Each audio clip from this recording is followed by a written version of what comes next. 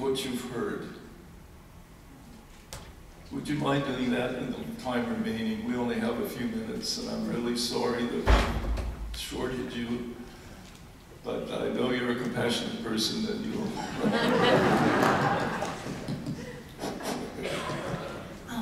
Yes.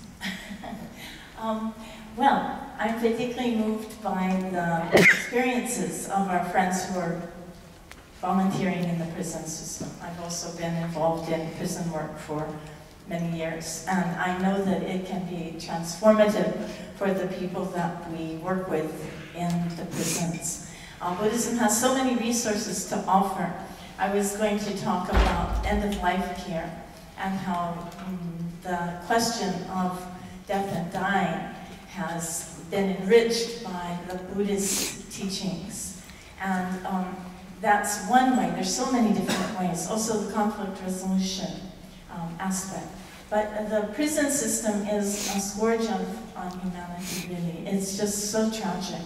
And solutions are inadequate, completely inadequate. I think that we have to look at the question from both the personal and the structural directions, because there's something completely wrong with the system that allows 2 million people to be incarcerated and not take care of them properly. Many of them, yeah, it's just horrifying.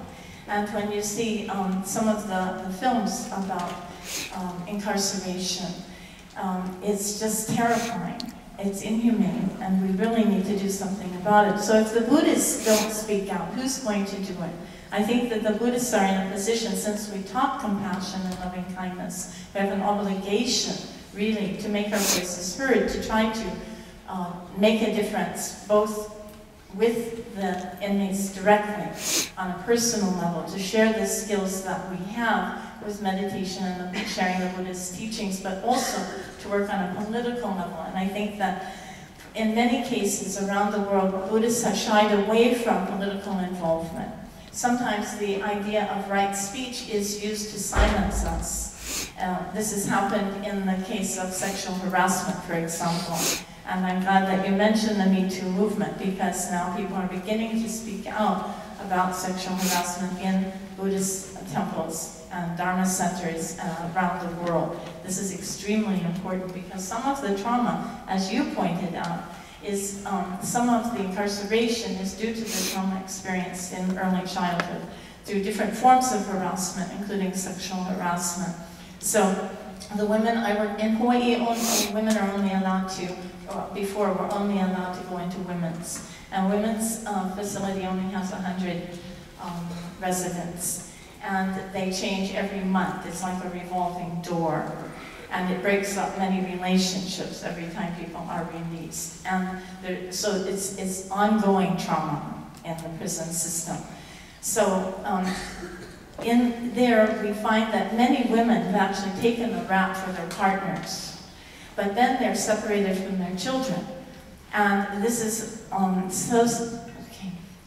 this is, again, traumatizing, to be separated from their children. In Hawaii, the cost of living is so high that prisoners are outsourced to Texas. From Hawaiian, since the bulk of our prison population is Hawaiian, to be separated from their families is another level of trauma. These are things that I think people in the outside world don't understand. And here, the other issue I was thinking of talking about was media and media representations of Buddhism and Buddhist perceptions of media. And so the way the prison population is represented in the media is often completely distorted.